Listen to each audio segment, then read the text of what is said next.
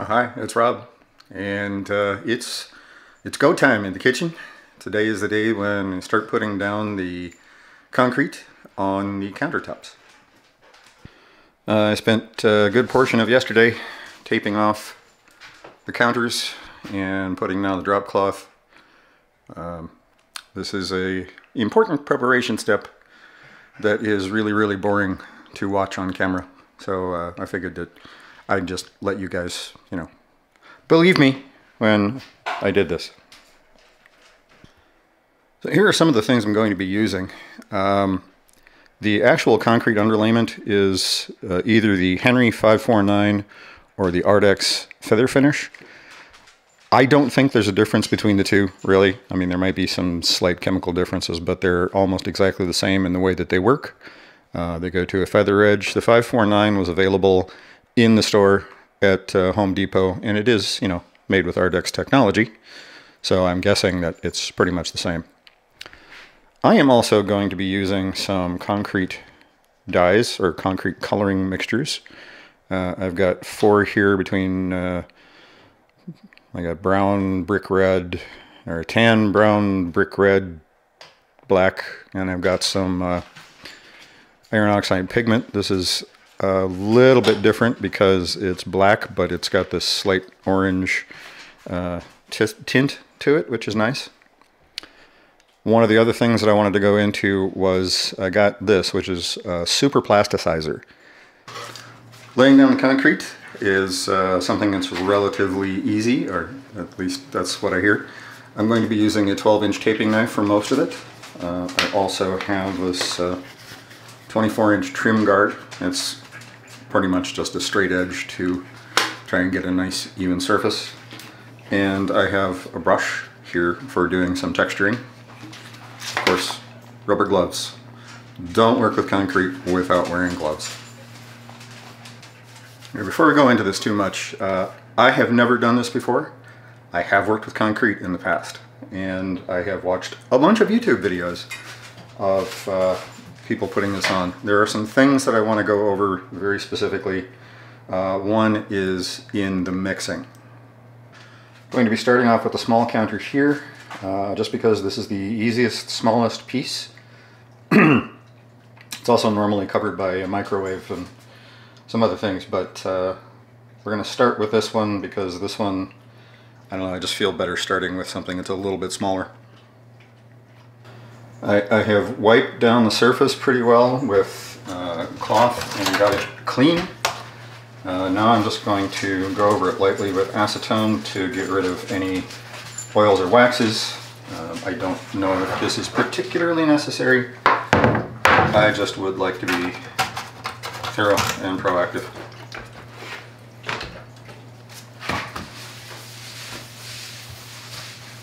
Oh yeah, a little bit left.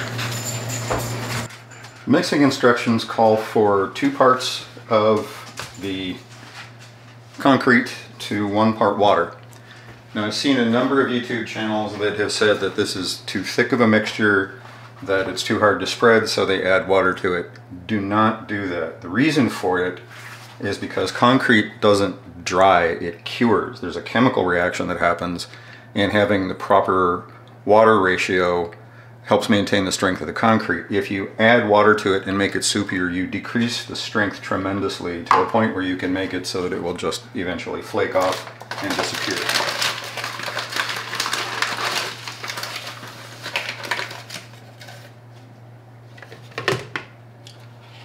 Kitchen counters, of course, take a lot of abuse. This laminate material is a lot harder than I expected it to be.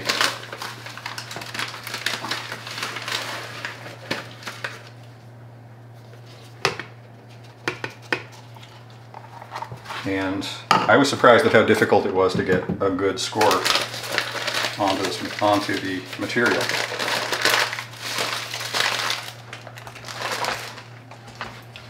I'm going to add a little bit of this buff colorant.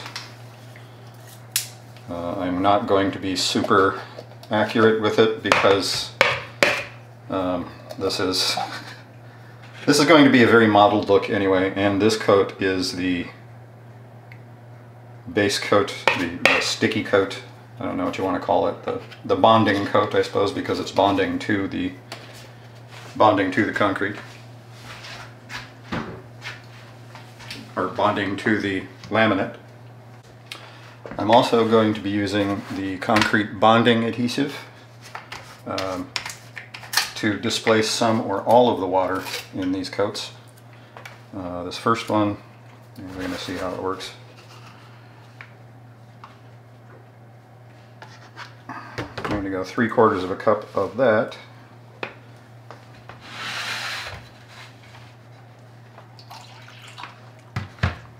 And 1/4 cup of water.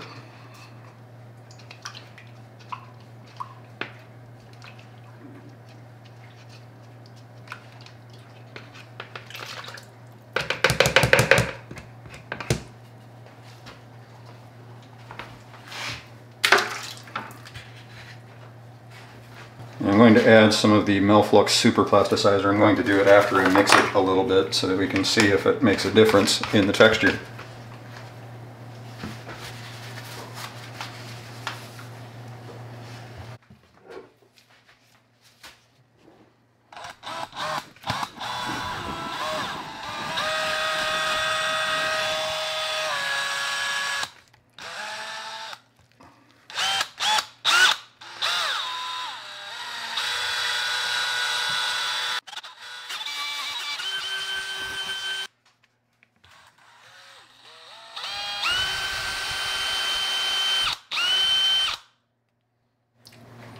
And you can see the consistency of that. It's a little like cake batter, I guess. I'm gonna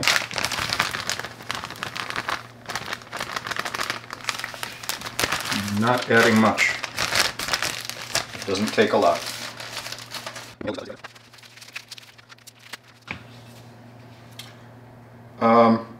It did make a difference. This is definitely runnier than the cake batter version. I think it's probably going to be a little bit easier to spread, but I think we're ready to go. Let's get to spreading.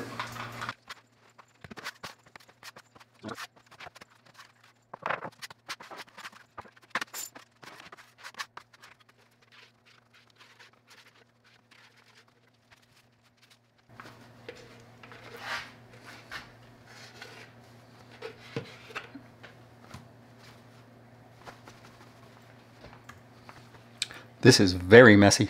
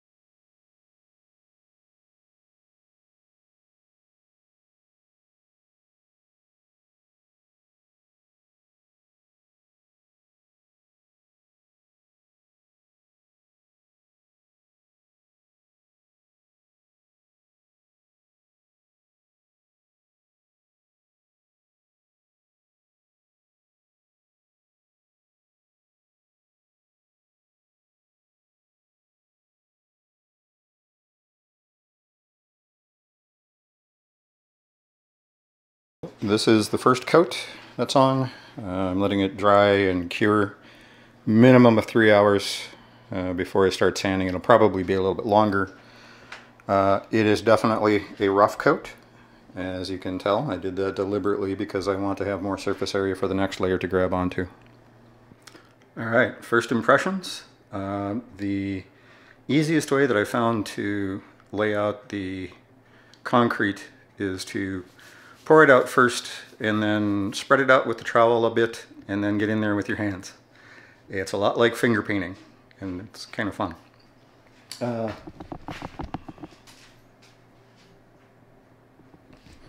surface is not even, it is not level, it doesn't need to be. I do not have full coverage on everything. I don't need to have full coverage on everything. This is the base coat, this is the bonding coat, the scratch coat, whatever you want to call it. This is not going to provide the texture for the surface. It is going to provide a uniform base to build the next layers on. This has been left to dry, cure, whatever you want to call it, for about 3 hours. It's pretty solid. Of course, I just knocked down something, so the dogs are going crazy. Feels pretty solid, so now I'm going to start sanding.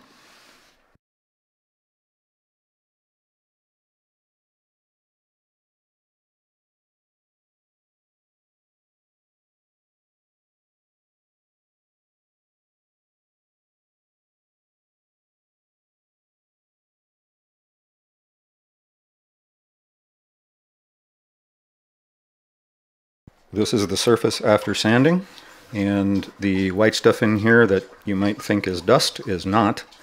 That is just the surface of the sanded concrete.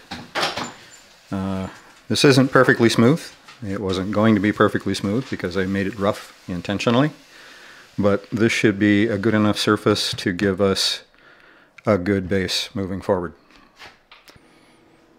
Well, that looks like crap. It feels okay though.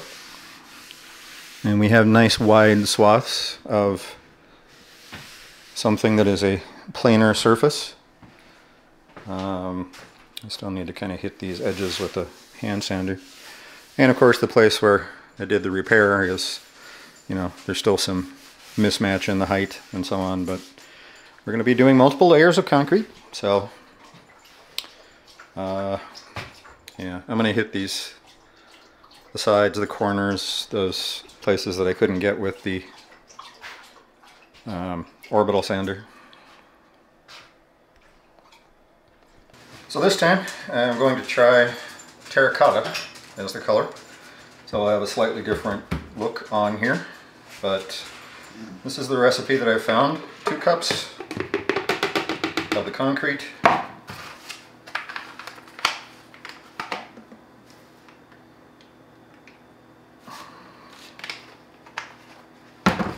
1 cup of the acrylic bonding cement. This is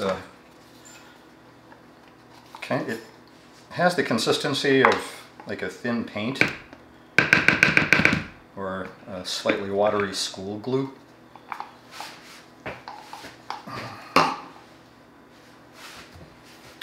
Add some color tint. Oh, I should shake that up.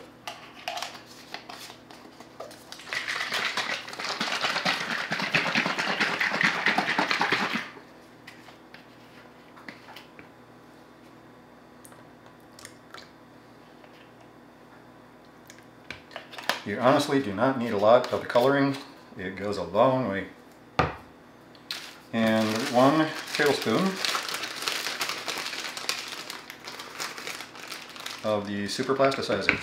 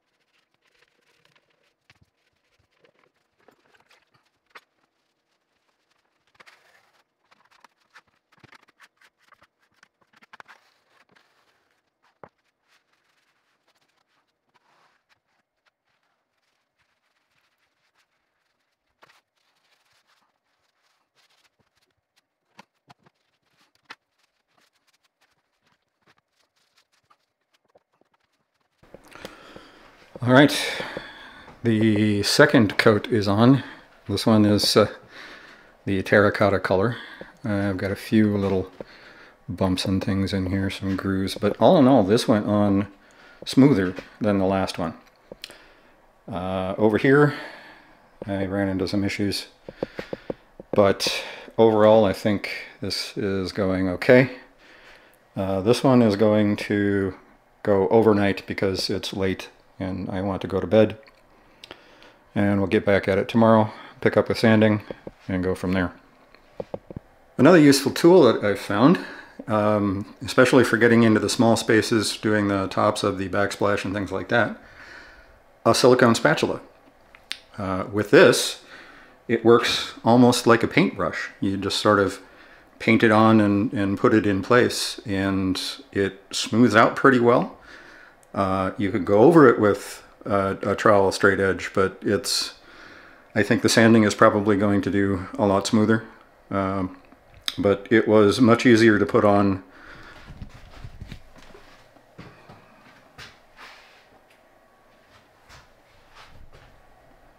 all of that. It is the next day, and this surface has dried, cured, whatever you want to call it. You can see these little bits and pieces that have flaked up. That's what happens when it's starting to get toward the end of its workable time. And as you can see, I've got a little bit of mismatch in the color here, and that's okay. I'm not too worried about that. But now I guess we get to sanding again. This is after sanding the second coat. And you can see some of the places where I went through down to the base coat, and even some into the laminate over here, trying to get this evened out. I think it's working. I really kind of wanted to see, especially these places where it would come through. There's some other ones over here. I'm kind of liking the mottled look, but trying to figure out how to get that across the whole thing and not have those scratches and gouges. That's the tough one. So this is the third coat that I put on here. This is with no pigmentation at all. This is just the basic color of the concrete. It's sort of a neutral gray.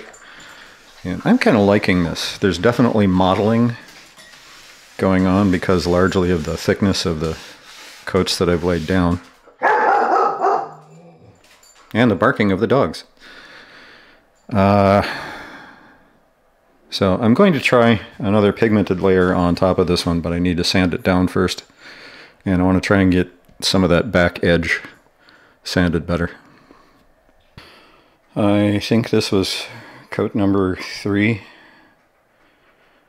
Yeah, this is the neutral gray, just without any pigmentation. I've been playing with trying to add some pigment to the surface and seeing how that works, trying some different techniques.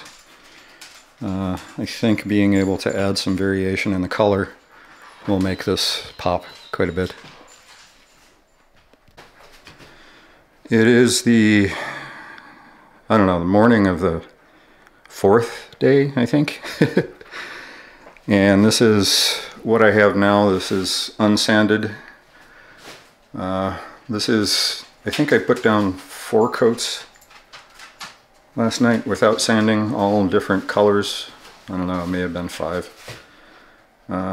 But I wanted to go for some variation. I'm not sure how this is going to look once it's sanded, but sanding is today, and I guess we'll find out if it turned out okay. There are 2 basic things that I'm looking for with this sanding. I'm hoping that I've got the surface to a point where I can sand it flat. Anything that's left over is, I'm going to just hope for little dents and dings and things that I can fill in. The other one is the color variation. A lot of that is going to be sanded through.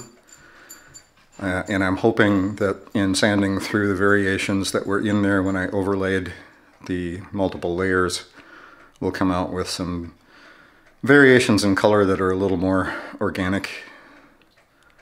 we'll see. You know, I mean, if nothing else, I can put another coat on. So I've got this sanded down pretty well, and I think it's a little bit too patchy. It's very noisy and contrasting with the floor. I think the tonal quality is about right, but it's, I don't know, stuff like here, it's just a little too old barn kind of stuff. It's not what I was going for.